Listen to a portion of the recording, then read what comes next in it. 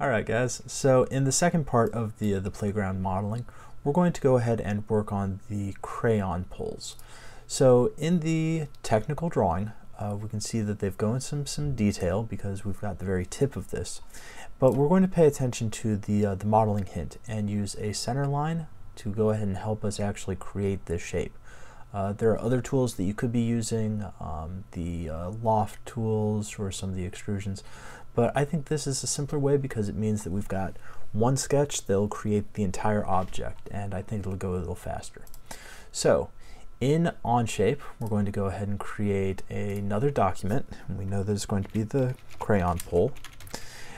And from there, I'm going to go ahead and choose to do my extrusion, my sketch on the front pole. So I'm going to turn off visibility for those two, start a new sketch, and then within the technical drawing, the first thing I'm going to do is the center line, and then we know that that's going to be 28.25 inches. It's going to be a fairly tall line.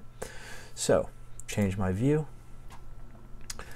Grab the line tool, go start it, make sure that it's snapped into the vertical line, and then I'm going to select it, turn it into a construction line, or you can just hit Q, and then I'm going to dimension it, pressing D, selecting the line, and then that 28.25, and then we'll kind of zoom out a little bit as needed.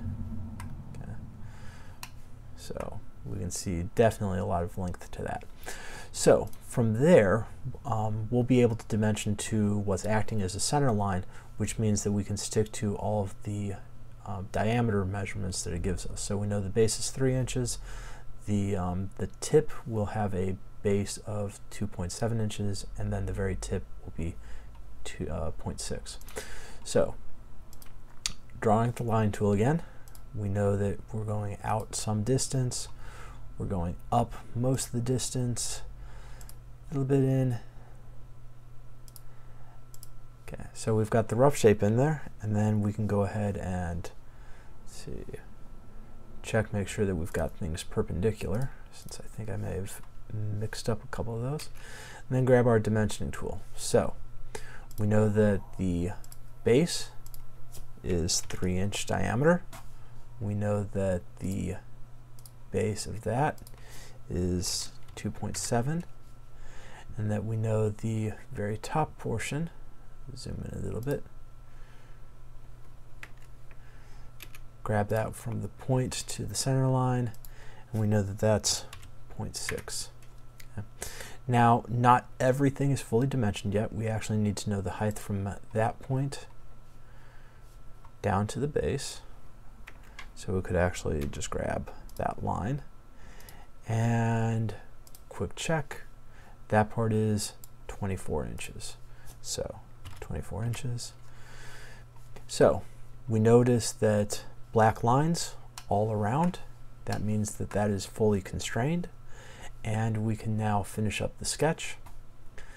Maybe get back to our home view, and then we use the Revolve tool to go ahead and spin it around.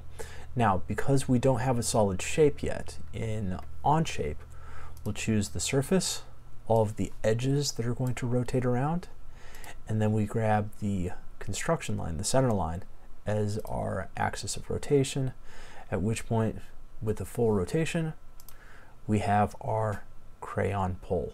So, nice thing about Cloud is it's already saved, so we can go back to our close the document, go back to our workspace, and we are up to 5 of our models. So hopefully that worked fairly well for you. There are other ways of approaching it using the same data, but think about what information they provide you in the technical drawings with diameters rather than base widths.